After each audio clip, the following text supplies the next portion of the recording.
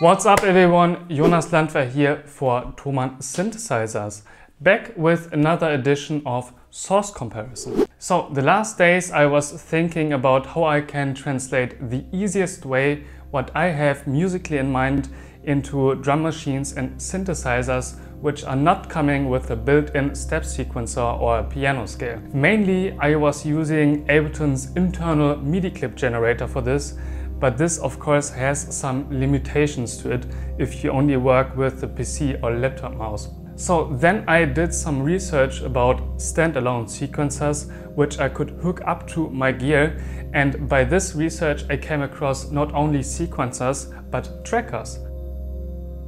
So let's find out which of both machines can do what and if you are a tracker or a sequencer kind of producer. First off, I brought one of the classic sequencers in the game, the infamous Doepfer DarkTime. Typical for a sequencer is its horizontal pattern steps. The DarkTime is coming with 2 rows with each 8 steps. These steps have knobs to twist for the pitch, and moreover you can choose to play, jump or stop at each step. So let's connect it to my modular system to check out how much we can bring out from these 2 rows and if we can create a full jam with it. The DarkTime got a MIDI out, but in this case I'm going for the individual CV and gate outputs for both pattern rows to have more possibilities in my patches. For the lead I'm using Akemi's Castle, a really awesome dual FM oscillator module by ALM Busy Circuits. And if you're into the Eurorack game, I really recommend this brand. They make really great stuff such as the Mum-Made filter, a filter in cooperation with Mum Dance, as well as the Pamela's New Workout and more.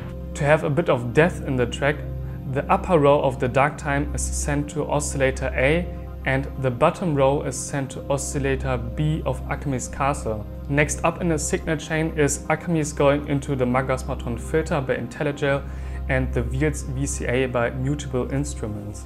In the Wheels VCA I combine both oscillator signals which are going then together into the Erbe Verb by Make Noise, which is my most favorite reverb at the moment because you have full accessibility to modulate everything in it. So you can modulate the delay, the pre-delay, the speed of the reverb tail, and of course the size of the reverb tail. What we can do now is using the gate signals the DarkTime is able to send, and I'm going to use this to trigger this little brain here, the ornament and crime in peaked mode, to generate Euclidean rhythms with it. From this I'm going to trigger the rample sample, the pico noise and half of a syncussion, the SY 0.5, which is a stunning percussion module. Alright, let's get into the patch. First up, oscillator A of Akemi's Castle feeded from the upper row of Doepfer DarkTime. So, as said, I was going for something more like techno-ish, fast repetitive pattern. We can transpose this row like above, 0 or 1 octave down. And the direction we can have up, random or down. This is up, this is more random, or down. Up would be in this direction. Alright, so we can play a little bit with the oscillator itself because it has the opportunity to have like some chords going on.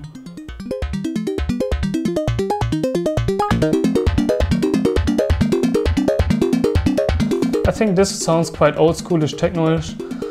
Going into the filter and the VCA.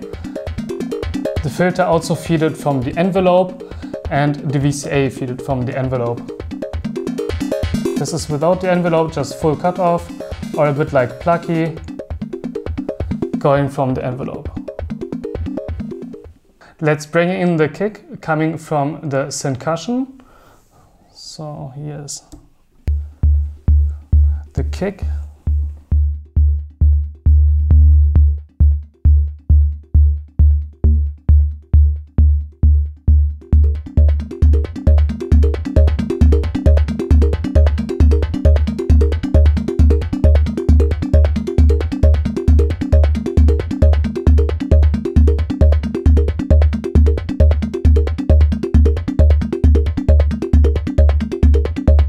Let's bring the pico in.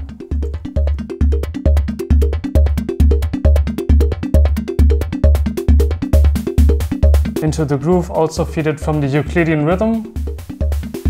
Going into the Rainmaker by Intellijel to have some delay.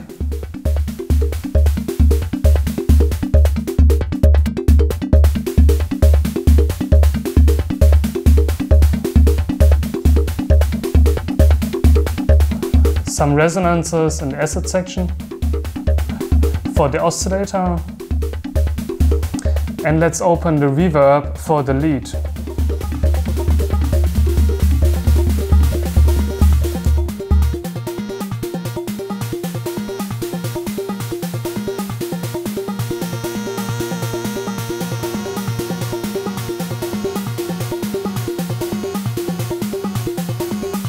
Let's play with the filters a little bit.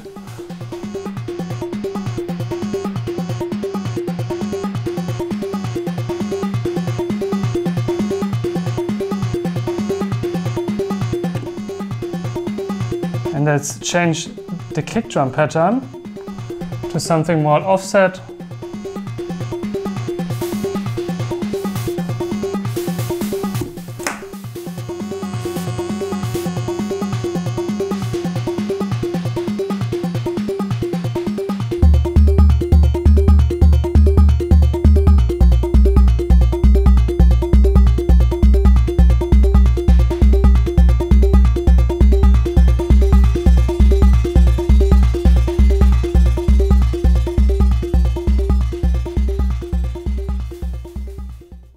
Alright, let's change to the tracker. And maybe for some of you this term is as new as it was for me at the beginning of my research. So what is it? The big difference between a sequencer and a tracker is its vertical timeline. And by this we have more possibilities and parameters on each step. A tracker refers to a class of music sequencer programs that emerged in the 1980s in the context of the Commodore Amiga computer. A company which brought trackers back into the game is Polyend with their version of a tracker. Recently they also put out some special artist versions which come along with different optics and extended sample packs by each chosen artist. So let's check it out. In combination with my beloved Monomachine, a bit older piece by Elektron, but I still love it until today. My idea was now to send MIDI sequences or signals from the Polyend Tracker to the Monomachine. So let's fill in a step.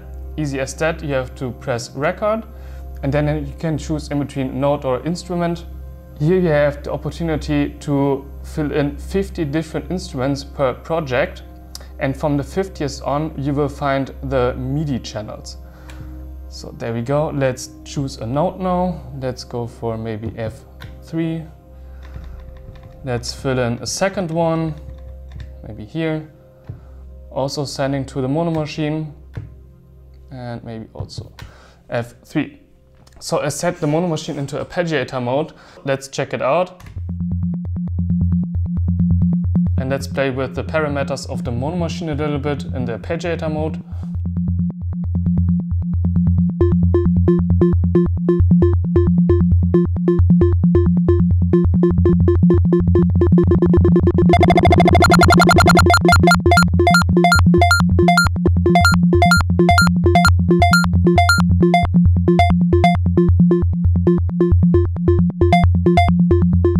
And let's open up another track.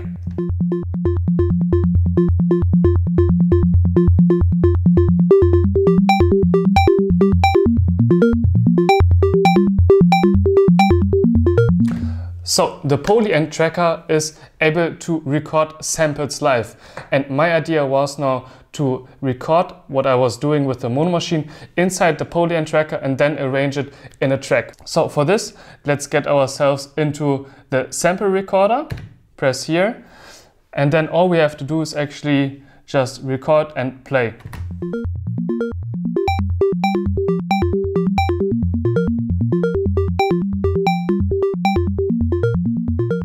Let's save this and we can actually auto-name it.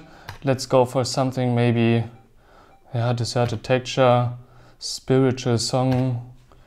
Yeah, difficult honey, why not? Save it. So let's change our project here.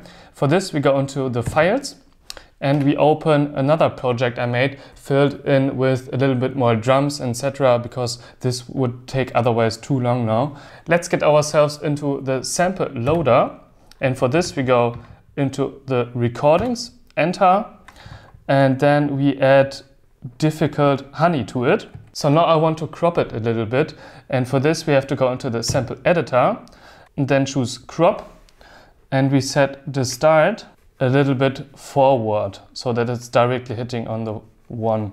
And let's go back to our pattern. I would like to add some effects now, and in the Polyend Tracker it's able to add effects on a sample in 2 different ways actually. We can either do it directly on the sample, and then the problem is we can't hear it in real time. So I'm going to choose the second option to put effects on our track.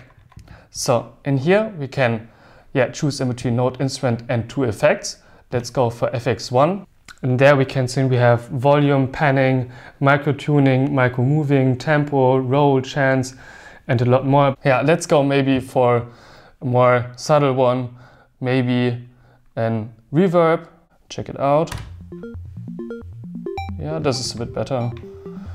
Let's close the reverb here a little bit again. So let's check out the whole project I made by unmuting our tracks.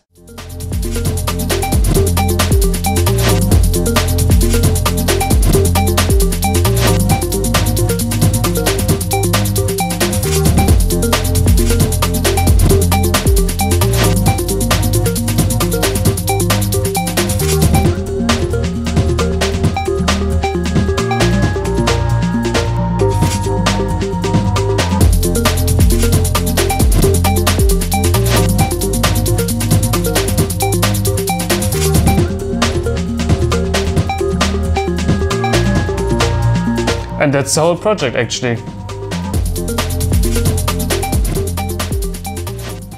Basically, both machines are counted into the same category as pattern generators, but as their approaches are so differential from each other, I think a tracker and a sequencer both have their own right to exist, as both can lead to different musical results actually. The Doepfer Darktime as a sequencer is really great at what it's doing. It's so stripped down on the functional side that this limitation forces you to push the rest to a maximum. So this limitation comes with a lot of creative flow to me. Besides that, I guess it would be quite difficult to perform live shows with it, because you can't really change tracks or have variations on it. But here comes the tracker into the game, and this is actually its strength. By having 8 tracks with countless steps, a wavetable synth and a sampler, you are able to perform a whole track with a lot of variations. Basically, the Polyend Tracker is able to replace your DAW. But there's one more reason I like the Polyend Tracker so much, and this is because you can play games apparently with it.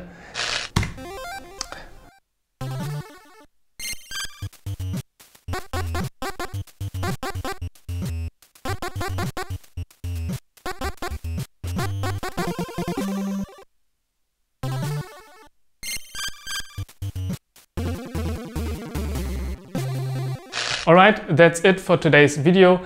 I hope you guys enjoyed it, and if you have something that you want to have compared, simply put it in the comment section and we will check that out. So, thanks again and see you next time.